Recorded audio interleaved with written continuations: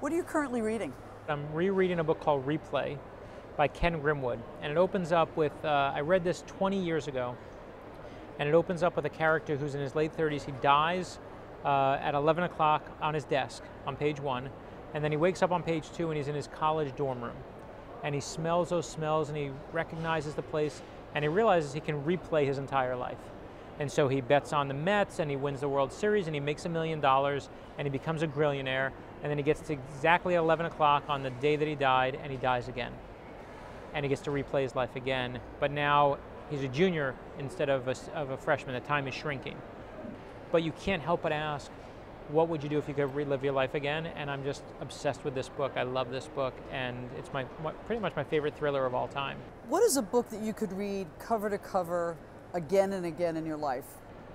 I read Watchmen. I read Watchmen by Alan Moore. It really is. That's the one book beside Replay that I've reread over and over. I read it almost annually, and I always find something new in it. And it's just the one book that I feel is just about the human condition on so many levels. And it's taught me as a writer how to write about the human condition and how to, I think this plot, and that's fine, and a good plot is vital, especially in thrillers, but if you're not saying something about us as people, then what are you doing? And you show me a book, and I'll show you what that author is dealing with at that time, whether they like it or not. It is therapy for all of us, and if it's not, then you're not being honest as an artist. To me, the best thing you can put in your book is yourself. And I know that these books have saved me from so much therapy just by being an outlet where I can express whatever it is that's going wrong in my life, or even write. What book from high school that you were assigned to read stands out in your mind as being influential? I remember being assigned to read Romeo and Juliet. And the reason it was important to me is my 9th grade English teacher, Miss Spicer, was the first person who ever told me I could write.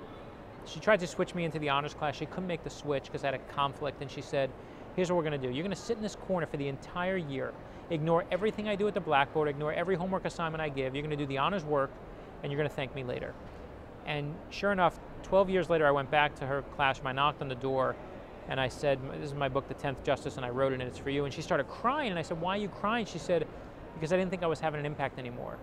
And I said, are you kidding? You have 30 students, we have 1 teacher. But I remember at that time, Miss Spicer gave me Romeo and Juliet to read. And no one else in the class read it. I read it literally in the corner by myself, read Romeo and Juliet, and it was a book just for me. She picked it out just for me, and then we had to perform it, and the person who I performed it with, I know this will sound so cliche and just Velveeta cheesy, but Juliet, who I read it with, was a girl named Corey Flam, who I married, and I married her. And I met her in 9th grade, and Miss Spicer made us read Romeo and Juliet, and I married her one day. And man, I couldn't make that crap up if I wanted to. That's so great. I owe Romeo and Juliet Miss Spicer big.